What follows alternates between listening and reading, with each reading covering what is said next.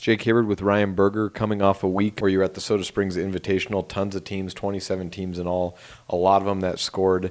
Your teams did well, and you had some good success in varsity and JV. Before we get into anything varsity-wise, JV meets, especially in a big one like this, what's the benefit of getting the opportunity to put some younger kids down in a JV meet and get them to compete against a bunch of people and maybe place really highly in that? Well, number one is obviously, like you're saying right there, that individual success.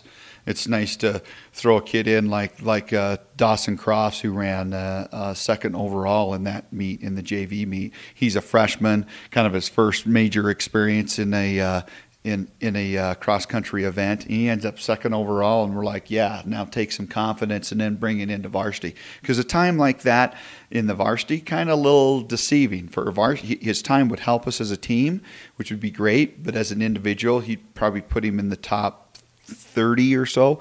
We want to taste some individual success too early on in the season. How did your varsity teams work out on that? As far as the girls, they ended up 6th overall. They beat all the Wyoming teams that were there. Brayla and Brittany ran really well at the meet. They both placed in the top 20. And also Reagan Worley. She had one of her best times of the years, even since last year. Reagan and Micah and Gracie did a great job as well.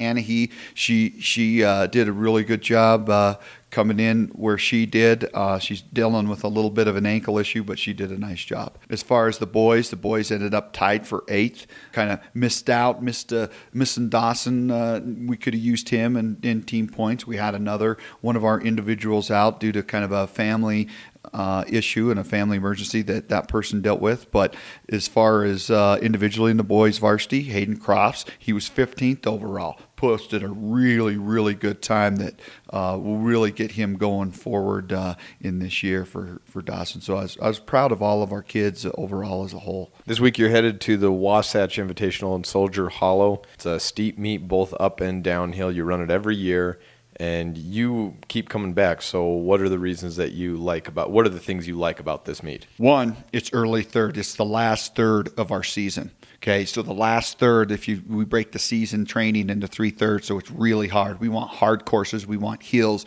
We're going to really work on those hard courses. That's a big reason. And 2, it's really good competition. American Fork, one of the top teams in the nation, end up bringing their kids there. And a lot of times we run our young kids in the younger division against their kids and had some real success against those guys too. It's been kind of a fun meet that way. And it's on Saturday. It's a nice Saturday meet.